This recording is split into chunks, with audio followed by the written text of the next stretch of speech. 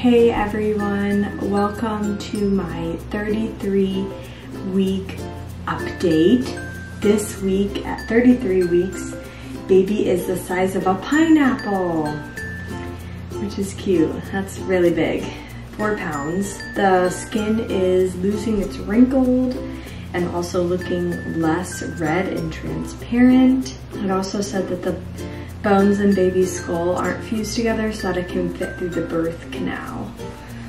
So that's what's new with baby. With me, I have to say this week has been a very rough week for me. I don't know what it is. My anxiety has been at like an all-time high. A couple days ago, it seemed like baby maybe switched her position or something, because I felt a ton of less movement from her. I'm still feeling movements from her, and I don't know if she just had like an off day or two, because I felt like hiccups and stuff earlier, but it's like her movements are totally different. I don't feel like the sweeping arms anymore. I hadn't felt hiccups for a couple days. I finally did today. And I haven't been feeling like the jabbing kicks or anything like that. I'm wondering if she like dropped head down, and that's what has caused like the decreased movement and the differing movement. I'm trying not to freak out too much about it. I know I could always like call my doctor if I'm too worried about it, but I'm still feeling her. So I think she just is getting engaged, which is good. Seems a little early to be doing that, but it is good. But yeah, I've just been like really anxious the past couple days, just like, is she okay? I don't really know where it's coming from. I don't know if it's because I'm just not getting as much sleep at night, and so it's like affecting my mental health or something like that. On the topic of sleep, like I said, I've not been getting a lot of sleep. It's like this week it changed, and I have to get up several times a night to pee, and I'm still dealing with pregnancy insomnia here and there. The other day, one of my neighbors like let out their dog at like 6 in the morning, and the dog was just barking. I don't know what the dog was barking at, but it woke me up. Could not fall back asleep. So just little instances like that where I'm just having a hard time falling back asleep. I have no trouble falling asleep right away when I first go to bed, but then it's like trying to fall back asleep, it's so hard. But I pee at least once, if not twice a night. I cannot sleep through the night anymore, which is obviously affecting my sleep and my mental health, I'm sure, probably adding to the anxiety of it. Also, I've been experiencing shortness of breath, which I thought I was kind of over that, but this week it's kind of kicked itself up again. I've noticed like if I lay kind of like slouched back, it makes it so that I have a really hard time breathing. I don't know why. Putting pressure on something that my body doesn't like. And so it's really hard for me to breathe, and I have to change my position. And then once I change my position, I can breathe again, and so I feel better.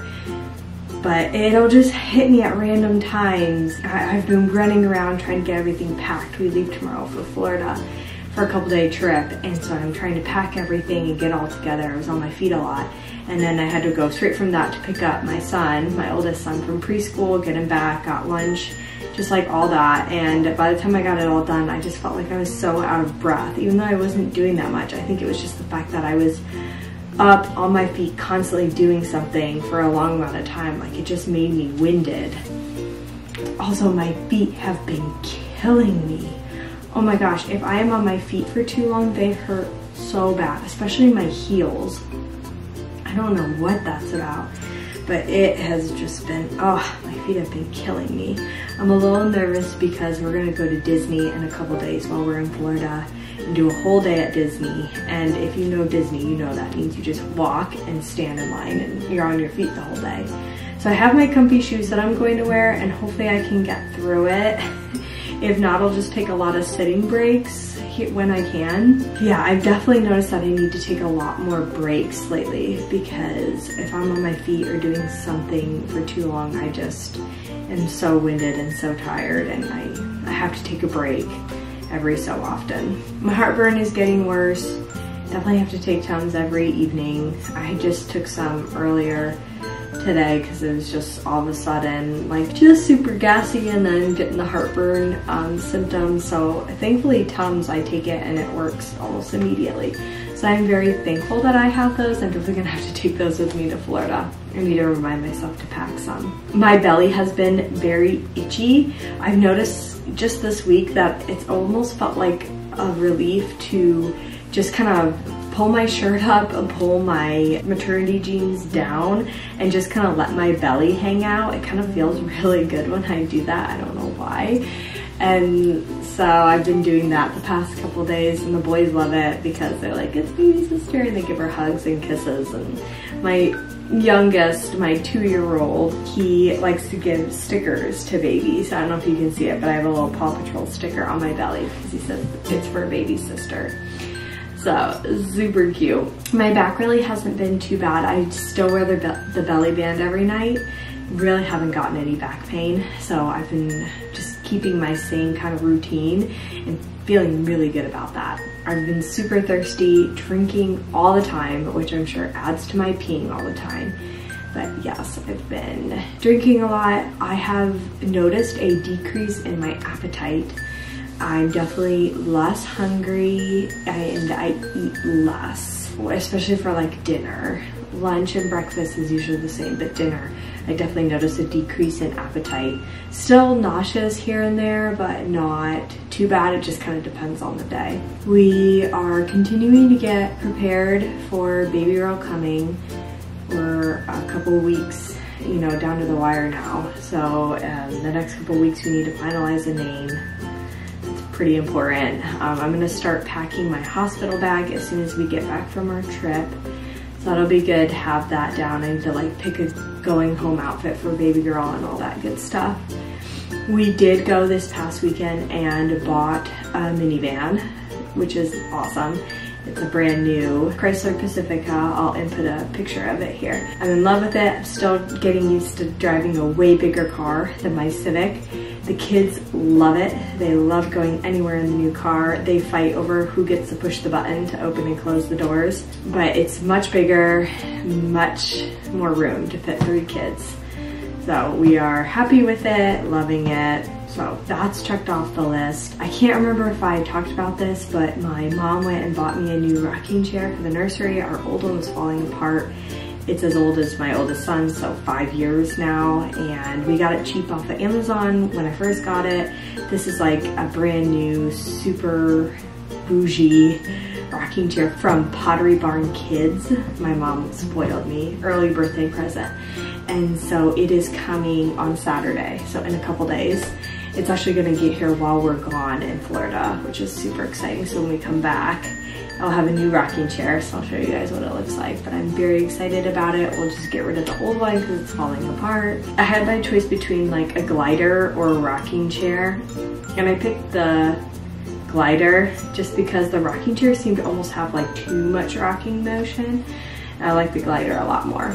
So it is coming. I'm very excited. I plan on starting to buy stuff for the nursery and baby girl once we get back from our trip, and start just like making purchases here and there to get ready for that. My mom bought me new Tommy Tippy bottles for the baby to have. Tommy Tippy has been my favorite brand for both of my kids. I'm assuming baby girl will like it as well. I usually introduce bottles pretty early on with my kids just because I like them to be able to take either or. So yeah, all good things. Slowly getting prepared for this baby to come. This week I had my most recent doctor's appointment, so I'll tell you guys how that went. It was super fast, exactly how I thought it was gonna be, but I'll still recap it for you. So I went in, did the urine sample, which is getting super hard to do because I'm huge. I can barely like see my legs to shave them in the shower, and they want me to pee in a tiny cup. I hate doing it as you get further on. It just gets harder and harder to do. But I did that. They took my blood pressure, which I was curious how that was gonna be because I've been having like breathing, just shortness of breath, and then there'll be times where I'll just hardly be doing any physical activity at all and my heartbeat will just start racing for no reason. But my heart rate was fine. It was like 112/70 or something. So my blood pressure is fine. Weight, I've gained 4 pounds. So on track there. I think total I've gained like 20 pounds so far. That's good, all good things. My doctor came in, asked me how I was doing. Said it's the same, I'm doing fine. I told her I was over it. She measured me, said I'm measuring right on track, and then did the Doppler and she found the heartbeat right away. Always happens. And heartbeat was like 145, so really good. And she said everything looked good. She told me starting from now on, I'll start every 2 weeks until I hit 36 weeks, and then I will start going weekly. And she told me that at 36 weeks they'll start checking my cervix to see if I'm dilating or not, which seems early to me. I feel like in my previous pregnancies they waited till 37 weeks, but I could be wrong, can't really remember. I did tell her, like, listen, both my other pregnancies I went past my due date. I really don't want to do that again with baby girl. I'm over it, like I'm tired of it. So she did tell me that starting at 36 weeks, once they start checking me, that they could start doing membrane sweeps, and hopefully that would kind of help move things along. So I'm feeling good and encouraged about that. Definitely feeling like I need to get everything done by the time 36 weeks happens, which is about a month. But I'm hoping that the membrane sweeps will help bring baby girl early. And I'm still getting a lot of like Braxton Hicks. I get it at least once a day, sometimes multiple times a day. Nothing regular, obviously, but just here and there things. So I'm hoping those have been helping get my body ready as well, because I've never felt this many Braxton Hicks with my first 2 pregnancies. So I'm hoping that difference is like what makes baby come early. I don't know. Time will tell. But I was feeling encouraged after that appointment, so I felt really good about that. And then that was basically it. I went and scheduled my next appointment, which will be in 2 weeks. That will be another super fast appointment again. Nothing, they're just gonna do the same thing, and then after that, then they'll start checking me. So we are definitely getting to the end. You always know it's like getting real once they're like, okay, you're gonna come every 2 weeks now. Then you know, like, oh, it's getting real now. So I'm very excited about that. But all in all, that appointment went really well. I recently got a cold from my kids. I mean, when you have kids in school, you get colds all the time. So I have been dealing with that. Thankfully, this cold has not been as bad, but it has not been helping like my nose congestion that I've just been having on its own. And then now I've had like more of a runny nose than I'm used to. So I'm just so over the nose issues. But I'm still dealing with that, still dealing with like the nose tingling as well, because I can't get away from that. I feel like I've talked about basically all my symptoms. Like I just feel like I am getting more symptoms the further along I go. So it's encouraging. Hopefully baby continues to move so that I can feel her, and hopefully like my anxiousness kind of goes down and I can just kind of stay calm the further along I get. But I don't know, I guess check back next week to see how I'm feeling. But I think that's gonna be it for this vlog. Thank you so much for watching. Let me know if you have any questions down below. I'd love to answer them for you. Make sure to subscribe because stuff's about to get real and baby's gonna come very soon, hopefully. And I'll see you guys in the next video. Bye guys.